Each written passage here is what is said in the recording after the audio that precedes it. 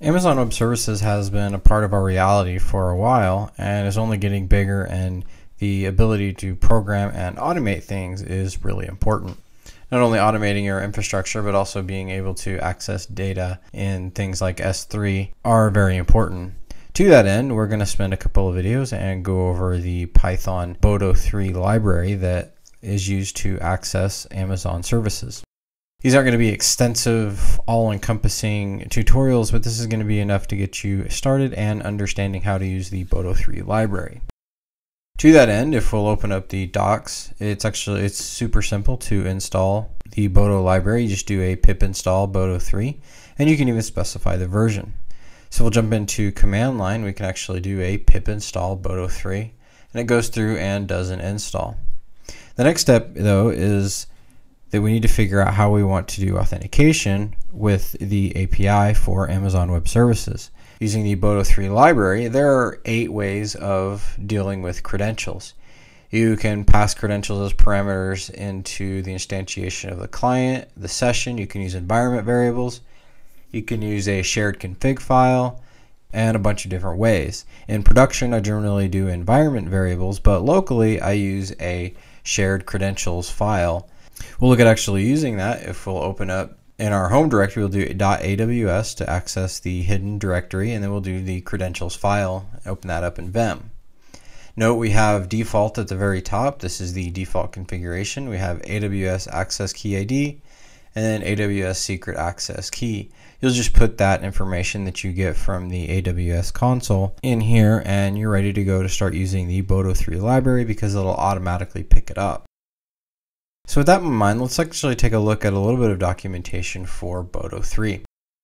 If we'll go over to the main page and go over to available services, you get a giant list of everything that's available with boto3.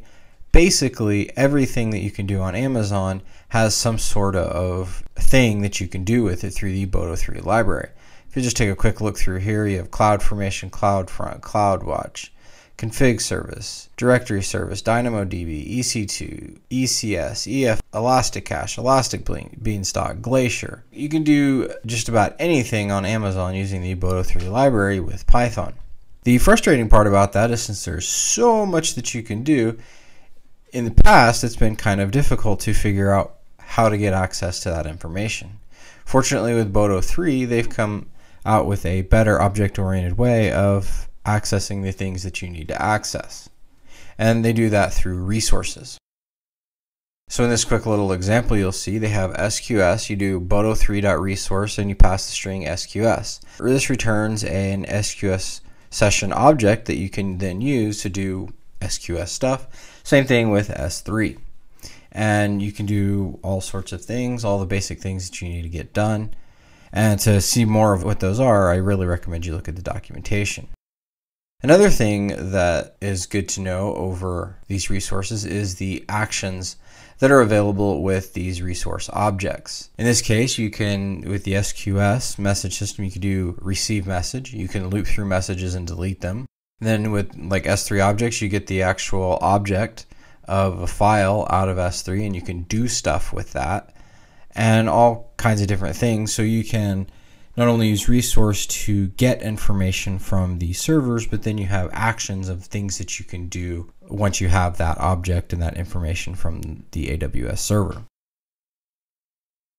There are more things available in the system. There's references, sub-resources, waiters, multi-threading, and a lot more advanced stuff that we're not going to go into. This is just a good intro in how to start using the boto3 library. So if we look at our management console, you can see there's nothing in our GoDjango playground bucket on Amazon S3. To give an example of how this resources stuff works and how to basically upload a file with S3, then we're going to do that next. In the next video, we're going to go over into more details about dealing with and doing stuff with S3, since that's going to be a really common thing that we might do in Django. So we'll open up our IPython. We'll do an import boto3. Then we'll do our S3 equals boto3.resource, and we pass in the string of S3, so we get our S3 resource object. And you can see here we have a service resource. The next thing we're going to do is we're going to actually open a file that we want to upload. So doing data equals open iamtest.txt. We're going to read it in. And then now we want to actually upload that. So now we're going to do s3.bucket. We're going to pass the string name of the bucket that we want to access, in this case GoDjango playground.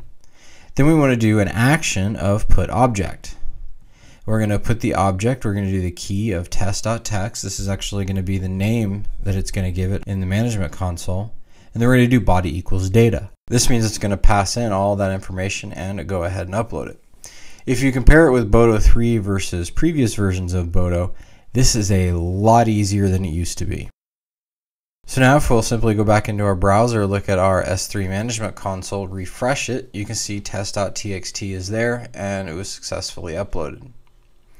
So really that's it. That's all there really is to using the concepts behind the Boto library.